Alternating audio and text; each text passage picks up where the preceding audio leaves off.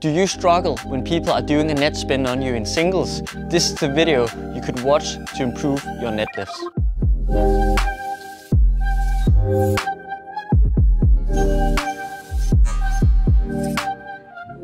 3 out of 4 of you guys watching haven't hit the subscribe button. When we reach the 50,000, I promise to do a giveaway for you guys. So go and hit the subscribe button and let's reach this milestone together. Oftentimes in matches, our opponent gets to the net and do a beautiful net spin. It's super difficult to lift on such shots, but we're gonna talk about how to do it in this video, how to lift on a net spin.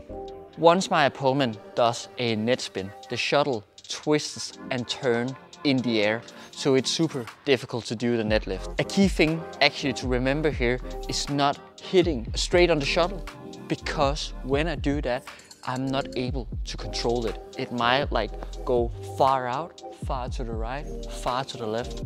I can't control it. There are 2 ways on how to do a net lift. One of them is when you meet it early. Once you meet the shuttle early, so that's kind of like this area, I would recommend you to more brush on the shuttle. So your grip is more a pan grip, and then you brush the shuttle.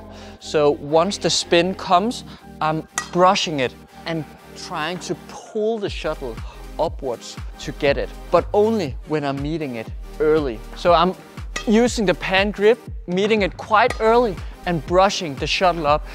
On this shot, I'm not getting that much height, but you can see I'm still putting my racket from down to up, but using my pan grip to brush the shuttle. It's still super difficult to control, so I'll aim here for the center, and then it might move a bit to the side, but the most important thing is here to neutralize your opponent. On the other hand, when I'm meeting the shuttle on a low area, I would use actually a big swing, trying to get the shuttle up in the air with a basic forehand grip. The most important thing, as I mentioned in the beginning, is to hit the shuttle basically on the side. So when you look at what the professionals are doing on TV, try to listen to the sound when they are getting it low. It's almost like a slice sound. It's a super high sound, and that's because they're hitting it basically on the feathers and getting that very, very big height on their net lift. So I'm getting it here, trying to pull it up with a big swing. Again, I'm not focused on my placement that much. Listen to the sound that you kind of get a more or less a slice sound on the shot. Here we go. I'm having a relaxed grip and basically doing a basic technique, but I'm waiting for the spin to get out of the shuttle before I'm needing it. And sometimes the spin is just too good, but oftentimes if you do the waiting, you can manage to do the lift. So there are a few ways to do this exercise for the feeder. One of them could actually be me, the one doing the exercise, is doing a drop shot to the net so my feeder can go and do a backhand spin. That's one way of doing it.